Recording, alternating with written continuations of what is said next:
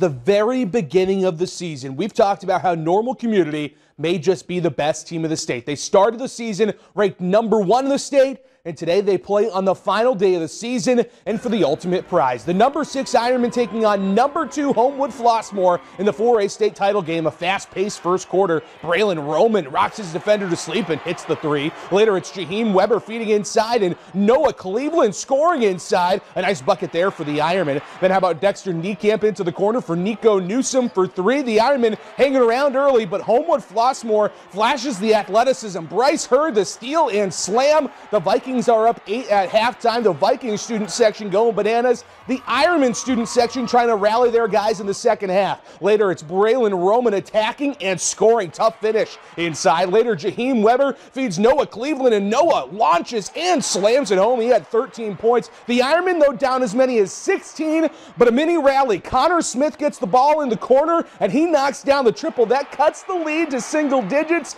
Then Braylon Roman comes up with the steal and slam. He had 18, but HF keeps Normal Community at arm's length. Jaheim Weber's going to come up with a huge swat, but Columbia recruit Gianni Cobb, the pretty reverse. Normal Community falls 60-48.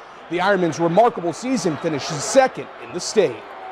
The whole team's emotional, obviously. We put in a lot of work to get here, and to come short, it really sucks. I'm really proud of what we did this season. I think as a team, we came a long way from the beginning of the season. I really liked how we battled tonight when we were down. Things didn't really go our way tonight at all, but we just kept going, and we had a chance to play in this venue. Our crowd was great. We had an unbelievable support from our community. We're disappointed we couldn't get it done all the way, but it was a heck of a run, and I love these guys, and we're going to remember this run forever. We did something special.